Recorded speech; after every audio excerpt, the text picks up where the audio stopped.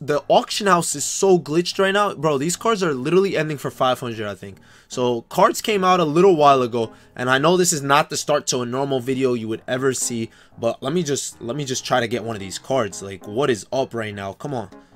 Am I late? Am I late to the party? Is that what it is? I'm definitely late to these parties. All right, I don't know how much these are ending for. Let's give it a shot. I really don't know how much this card is going for. Let's just aim somewhere. Let's aim somewhere. We might get one. We might get lucky. I don't want to like overpay, but I don't want to underpay, so I'm just gonna chuck up prices right now. I don't know how much he's going for. The auction house is legitimately broken, so we're just gonna put up random numbers and pray we get one. I don't think for a card that's going up to diamond 3K is a lot. I don't think that is a lot. I think that should be a decent amount. Should be maybe even underpaying at some point, but I'm just throwing up random numbers at this point. I know the first one I put up a lot, 5K on the first one. It's fine though. There's a possibility I don't win any of these. That is definitely a possibility. People are definitely outbidding me on all of them right now. It's gonna happen, but hey, I'm just gonna put out my best chance. I'm gonna put out a fighting chance. I'm gonna look at these and I'm just gonna put up numbers and numbers, and I got a lot of MT to do, so we're gonna redeem everything in a second. Let's just keep going for a little bit. Keep going. And yo, these cards do go up to diamonds like I said, so keep that in mind. Did I get a bid on that? Yes, I did. All right. Wait. Yo, relax, bro. Relax. The timer. For all I know, none of these are even going through right now. Keep in mind, some of them I didn't even bid 3K on. Some of them I bid a lot less, so let's keep that in mind. Did I win any? Not really. Not really at all. We did win some though. Look at this. Look at this. I'm getting 1Ks back on some of these. The first ones I wasn't winning at all. 5K, 4K, 3. Look at this. Look at this. This is beautiful. I don't mind. But this one, I probably got it for 500. I'm not even gonna lie, because only one I bid 5,000 on. Then the rest I was bidding like 3,000. So that is actually a big success right here. Look at that beauty. Look at that beauty. I'm not even upset. I just basically sniped 3 cards right there. For anyone that is not familiar, it says that I won the outcome of this bid, right? It says I get the card and that MT. That means I basically bid that much over. So you can always bid over. So basically when you go to bid fair guard, it asks you what's your maximum bid. What is the absolute most you are willing to spend on a card? So right here, the most I am willing to spend is 3,500. It will straight up tell me now the bid is 5,000. Are you willing to spend more than 5,000? Answer is no. I'm not willing to do so, but just remember, so basically you could put 5,000, then all the auction is gonna do is that it's gonna jump me over whatever it was before. So say right now the current bid on this is literally 500. If I put 1,000, it will not charge me 1,000. It'll charge me 600. It only goes up by like 10%, so it'd be like 550. And then at the end, if no one bids 1,000, I will get it for 550 and get the rest of my 1,000 back. Now, the moment someone bids 900 or 950, it's gonna say, "Oh, my bid is 1,000," so it's gonna push me up to 1,000. And then it will ask him if they want to go over 1,000 or for anyone else to go over 1,000. It'll show them the bid now is 1,000. So let's just keep that in mind when you guys are bidding. I know some of you guys are new to my team and might be scared. What if I bid more, or how can I make sure I get my card? So bid your maximum that you are willing to spend on the card. And you guys can see it here. I bid 3,300 on this one and it pushed that one up to that. I bid 1,850 on that. It showed me that the current bid is that, and this one I'm currently winning. So what you can also do is you could check your active bids. So you actually would rather sit in here than to sit in the other one. Here it should update you. It doesn't always. You see right there, actually somebody bid 2,300, so it pushed me up to 2,350. Basically it is like a bidding auction, and I could just sit in here, and as soon as someone passes me to 3,000 or whatever the case is, then I can actually be able to bid back. It'll show me. So the red means I lost those, so I could actually redeem those right now. I'll redeem my MT back for those bids, and then I could come back here, and I actually lost that one too, so that's what I got the MT for. So what is going on, guys? It's your boy Mosballin. I know there was no intro to that video. I just had to get straight into getting a Latrell Sprewell, and now you're probably wondering, why is this man getting Latrell Sprewell? So this is one of the new evolution cards that just came out in the new basically Kevin Garnett series, Spotlight Challenge series. If you guys didn't see any of those, I'll link them all down below. You guys can check them out. So right now we do have a Latrell Sprewell that does get evolved multiple times, 3 to be exact. He goes up to a ruby, then to an Ami, and then to a diamond. He has 3 different levels. He goes up to a diamond is all I have to say. You see all the badges go up, all his stats go up, and honestly This card is pretty cheap. You saw me getting them pretty cheap. I don't know how much the card is actually going for because the auction house is slightly broken, and it's honestly tough to make a video like this with the auction house the way it is, but I'm gonna make it happen. What I'm gonna do is just basically explain to you guys what you guys should be doing in making MT. We talked about this part already, so this part I'm gonna basically skim over really quick from episode 1, and that is the evolution method. One new cool thing 2K added was adding evolution cards that you can sell as evolved versions of them. So someone who wants to grind out a card that they just bought for like 3K, for example, just bought a card for 1 to 2K, I'm gonna go here and now I could sell this card as an evolved player. So what that means is I would be getting more money for it, and the reason is I was willing to put in the grind. I was willing to do something that someone else wasn't, and here I would be able to like basically be rewarded for it. Someone is willing to pay you extra for doing something that they weren't. Now we're gonna check to see if there's any amethyst ones up, and someone's had an amethyst one up for a while now. Shout out to that person. There are no diamonds up yet. It's only been 4 hours, so shout out to this dude for really getting an Ami up here. Someone might bid on it. He might make up a little 100K or something. That would be really cool. And now you're probably wondering what cards you should be doing this with, right? So there is a Daryl Armstrong who does evolve to a Ruby. That's a little profit right there. He goes to an Ami as well. I keep getting stuck at heat check. I keep forgetting there's one in between, but you can sell him as an amethyst as well. That's a way bigger grind from Sapphire to Ami, but if you're doing it anyway, why not? Those are cards from last week that we were looking at that I told you guys you could make a profit. New cards that you can definitely make a profit for now though is this Rick Smith, Ricky, Bobby, Joe, whatever you call him. This Rick card actually goes for a lot. So if you're able to evolve this card, he's a really tall center, 7'4". And after what they did to my boy George Merson, if you didn't hear, he actually got nerfed. So now you have a guy like him who's 7'4", and he's probably really cheesy as an amethyst. So why not maybe try to make your MT off this, buying a Ruby card and evolving him that way. We showed off Spreewell, and we also have this Marbury card. I wonder if I could get this card for really cheap as well. Not the highest bidder. I know I'm not the highest bidder. Perfectly fine. But yeah, I just want to remind you that my favorite way to snipe out cards isn't by bidding on these cards. Yeah, it's awesome. You can definitely win stuff, right? You can definitely get these for cheap. But this is kind of a better sniping method where you bid on cards that have buy nows, because most of the time people don't notice these.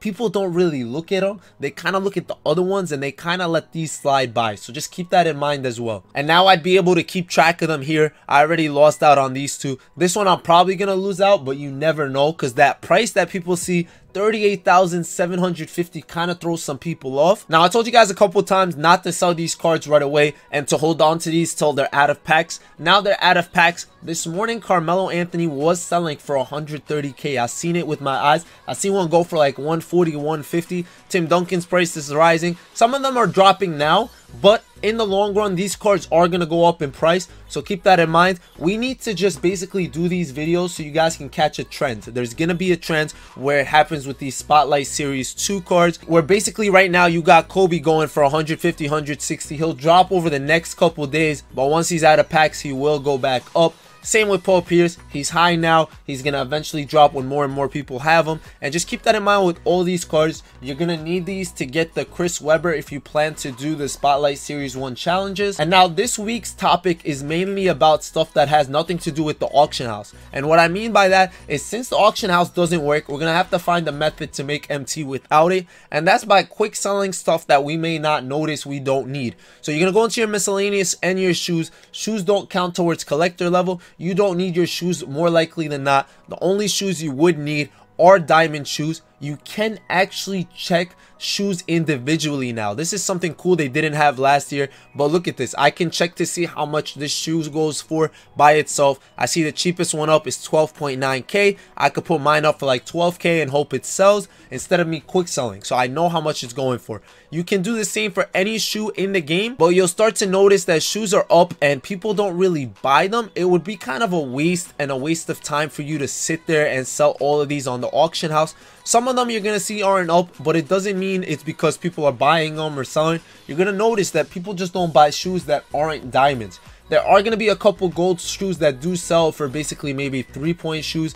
Other than that, everything you can quick sell. And obviously you could quick sell them here, but this you can make a lot of mistakes. So say I'm quick selling, and then I'm not paying attention because this is so boring, and I quick sell my diamonds. So we've talked about this in the past. We're gonna continue talking about it now. You can go in here and you could search for whatever you want. You could search for your players, you could search for your coaches, your home jerseys, your away jerseys, your arenas, your playbooks, your logos, whatever the case may be. So what we're gonna do actually is we're gonna go shoe cards, bronzes, and we're gonna have fun selling all these shoes, right? We're gonna sit here. It's gonna take us a while, but at the end of the day, I didn't pay for any of these shoes. I didn't do anything for any of these shoes. How did I get these shoes, you ask? I got these from Domination. You're gonna notice this one had 3 quantity, now there's 2. So this is just 750 MT just sitting there, 250 MT just sitting there, 250 MT just sitting there. And you're probably like, 250 MT is nothing. Like, why am I gonna sit here and do this? At the end of the day, honestly, all this is gonna add up. I just started and I think we've already made 3k MT, and I could sit here and talk to you guys while I do this, but I'm not even gonna do that to you. So I'm gonna finish this up, and basically from there you guys will notice how much MT we started with, how much we made. I know we were at 80k and some change, so we'll just keep that in mind. We're 5k in and we have a lot of shoes. Look at this. I have pages on pages on pages on pages of shoes that I got from just doing Domination. Literally didn't even pull any packs. So just keep that in mind. If you did your Domination stuff, this is just extra MT sitting in there. Look, there's a quantity of 3 on some of these. Like, I'm sure there's some of these that I have a bunch of, and these are just the bronze. Keep that in mind. I still didn't go to my silvers. I'm gonna do this with my golds, and none of these shoes are worth anything. I promise you. You're not gonna want to use them for any reason. You're not gonna need them for anything. Like, it's gonna be worthless. If you're actually stuck on a challenge and you want to add a shoe for a player, I do recommend that. Like, people who ask me how to dunk with Wade, if you have a dunking shoe, why not add it to him? Like, why not do that? That's always an option for sure. If you need threes with certain players, like I need threes with Darius Miles, I can't really shoot that well with him or whatever the case is, I could put a 3-point shoe on him. Why not? So little things like that definitely add up. But at the end of the day, this is definitely worth doing. Like I said, I'm not going to show all this, but I'm going to show you like quickly, like just basically, like, look, silver cards, they go for a little more, 275 instead of 250. And if you really are curious if a shoe actually sells for more, you can check, but I promise you it's not really going to sell for more. If you do have a gold 3-point shoe, you could kind of look from there. So I'll check to see if I have one. I have like a speed one here in mid-range. I doubt it goes for anything. I'll check. There are people that have it up for more, but at the end of the day, if I bid 300 for this, I'm gonna win it, and it's gonna be pointless. So just keep that in mind. Again, you're not really gonna need these at all. The only ones are 3-point shoes if they were gonna sell. So guys, just give me a little bit. Let me do this so we can see how much MT we actually are getting. Finishing up here on the last couple bronzes. So bronzes only last for 2 games now, and you guys can see we already made 22k from what it's looking like. We're gonna go to silvers right now and do the same thing. These do last for 4 games. Just wanted to update you guys because they do last for less than last year. I found a 3-point shoe right here. Let's see if this goes for anything. People have it up for something. This might sell, so maybe I'll just skip this one for now. It's a 3-point shoe. I might use it on a player myself, so I might as well keep that one and not sell it. That's the only shoe I'm telling you that people actually care about. No one really cares about anything else. I don't know why that is. It's just the way the game works. It's just the way people think and stuff.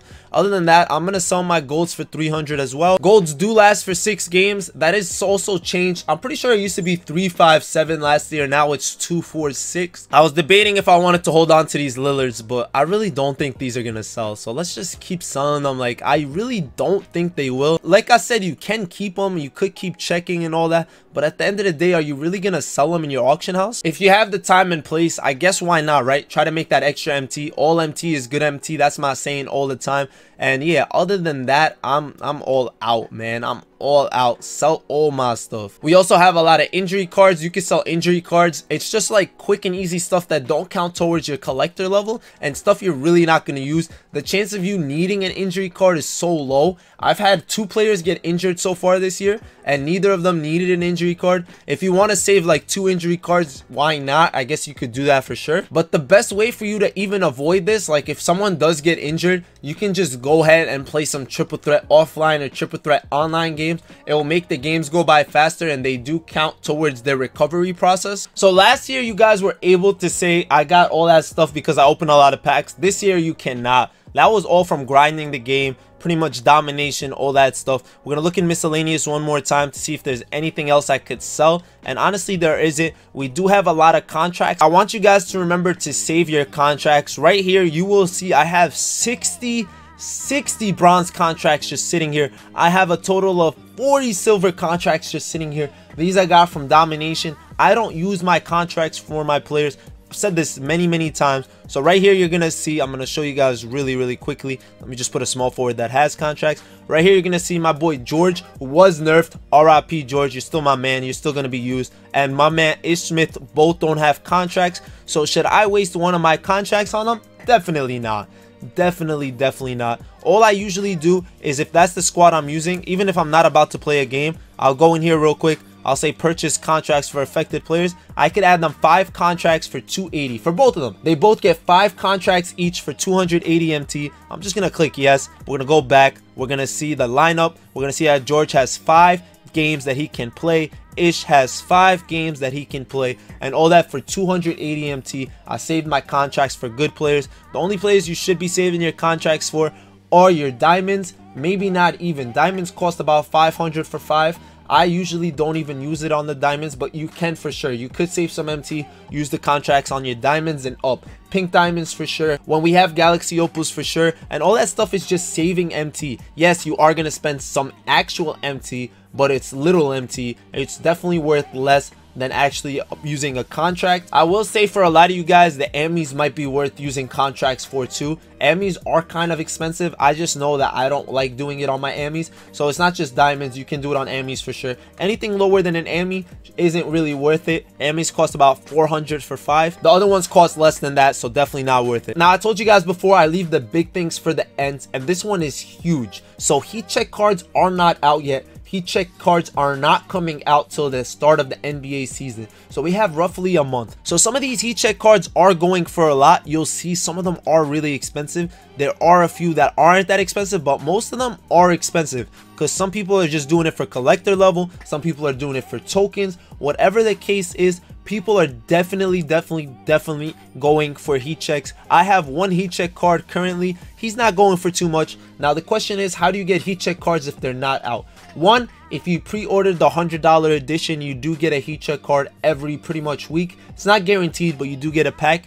And the other way is where you can make some MT, right? If you guys play some MyTeam Unlimited, if it actually works, you can actually win some games, and once you get to 3 games won, you get a base heat check reward, and from here you can play to win some heat check cards. So basically, let's say you're not that great to be going for Larry Bird, or say you lag a lot, or whatever the case is. Maybe your team's not that good yet, or you're just out to make some MT. You can't be bothered. Play some games. All you need is 3 wins for a base heat check reward. You have a chance at a heat check card from the base packs. You're not guaranteed one. If you're a little better or you think you can win more games, try to get to 7 wins so you can get some heat check cards from there, and basically you can make a lot of MT from that. Obviously you need to get lucky, but at the end of the day, you're just playing some games, and you can honestly really profit if you do it right. So if I could just win 3 games out of every 5 basically, or every 6, I can get one of these packs and have a chance at a really expensive heat check. Now I'm here to tell you guys something that I've been telling people. I was telling people to sell the Amis from the jump,